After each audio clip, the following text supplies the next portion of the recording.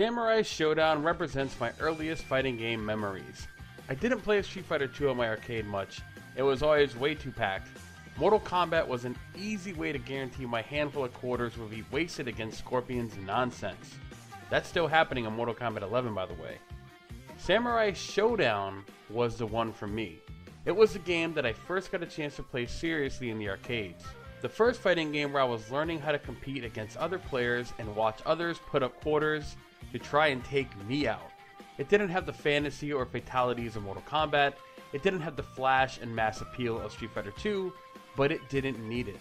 What it had, nobody else did. Fantastic sprites, that referee, sparse music, and what felt like the pixel-perfect representation of all the great Kurosawa flicks my grandfather had on VHS. Samurai Shodown may not be as big as some of its peers, but it's just as worthy. Its reach and inspiration can still be seen and felt in games across different genres till this day. Some fighting games like Soul Calibur probably wouldn't even exist without Samurai Shodown paving the way for weapons-based fighters. Samurai Shodown arrives during this fighting game renaissance that has fans spoiled. After trying their hand at numerous sequels of varying quality, and the 3D game of questionable quality, they're now completing the modern fighting game revival, a brand new title with its gameplay rooted in the 2D style and the classic action the franchise is known for. Samurai Shodown, for the uninitiated, is not a fighting game about flash. You don't pull off magic strings or air launchers into super moves.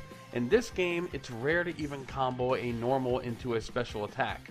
Samurai Shodown was, and still is, a game about the very fundamentals of fighting games. Concepts and terminology that have crept into the more casual player's vocabulary is what this game builds its entire core around. Footsies, spacing, defense, mind games. These are the core of what separates Samurai Shodown from most other fighters. Now don't get me wrong, these concepts are core to every fighting game no matter how casual you think they are. However, Samurai Shodown emphasizes these techniques because its gameplay revolves around patience instead of flash. Most fighting games of the last few years have made moves to bring in the more casual audience, whether it's via easy supers, auto combos, and more comeback mechanics than you can throw an X Factor at. You can absolutely pick up Samurai Shodown and mash some buttons, and in a lot of ways it's pretty great as a pick up and play game. Like I said earlier, combo mechanics are pretty simple, and move lists are pretty small in comparison to most other games in the market. Anybody can just have a go of it and start slashing each other left and right and have a good time. Each character comes equipped with 3 super attacks, if you will. One will guarantee disarm an opponent if it lands, the other will expend all of your rage and is probably the flashiest attack in the game, the lightning attack. And lastly, each character has one big super move that hit or miss you can only perform once per fight. Regardless of which character you use, these super attacks share the same input across the entire roster, so once you learn them for one person, you will have learned them for everybody. The real depth comes from using the tools at hand to best your opponent. The life bars in Samurai Shodown have always been a scam.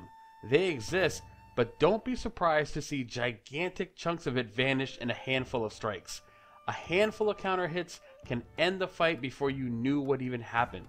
If you get hit with a clean super attack, it's not uncommon to see a clean 70% of your health bar gone.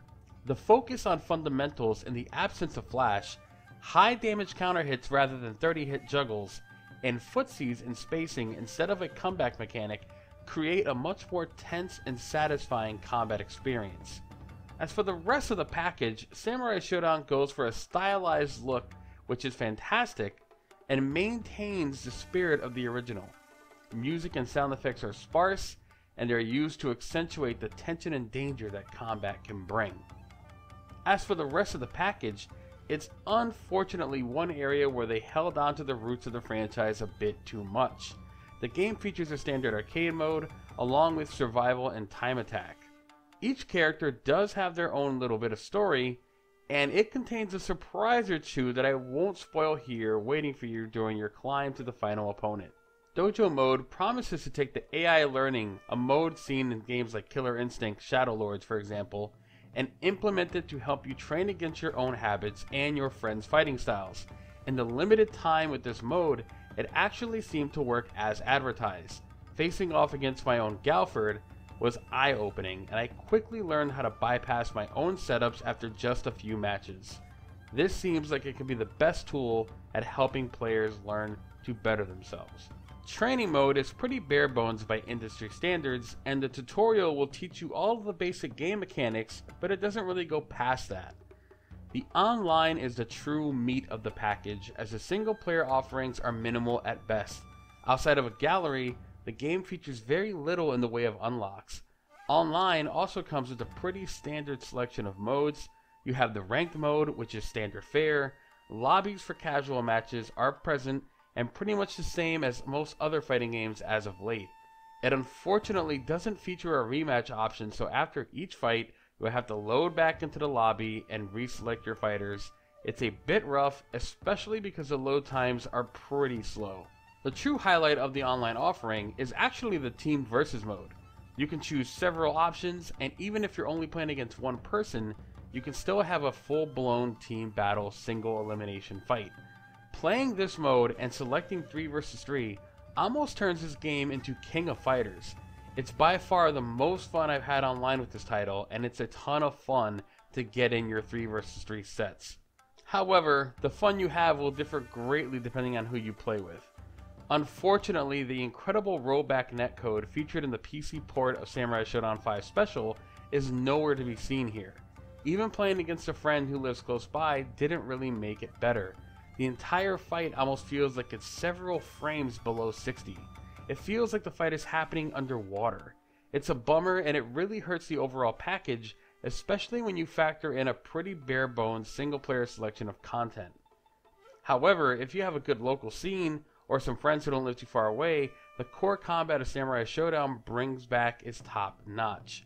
The amount of mind games and the back and forth defensive battles have been some of the most fun I've had in a long time, and it's a great change of pace from how combo and juggle driven most newer fighting games have become. And in most other fighting games, netcode like this would probably really ruin how it plays, but since Samurai Shodown is a game that's not about high execution combo based fighting, it actually doesn't hurt it too much. Samurai Shodown overall is a stellar reboot, a refined and straightforward return to its roots. I give Samurai Shodown an 8.0. I think it's really good and solid. The input delay has been improved before launch, and SNK is a team that seems very eager to please. The season pass is free if you buy the game in the first week, and I really hope that they take the netcode criticism to bear and can change it and add in that new rollback netcode that they put in very recently into Samurai Shodown 5. If they do that, then this game's score would go way up because it is a ton to play as is. The netcode could be better, but like I said earlier, it doesn't really affect my enjoyment or the execution that I've been able to pull off online. I just wish it was more up to standard with everybody else. That's my opinion on Samurai Shodown. I hope you guys enjoy it. Please add me down below if you'd like to play some sets. I'm on Xbox and PlayStation. Stay tuned for a giveaway, and check out rectifygaming.com for the full written review. I am Namtox. I hope you guys enjoyed it. I'll see all of you next time. So get your swords ready, cut them up, and have a good one. Later, everybody.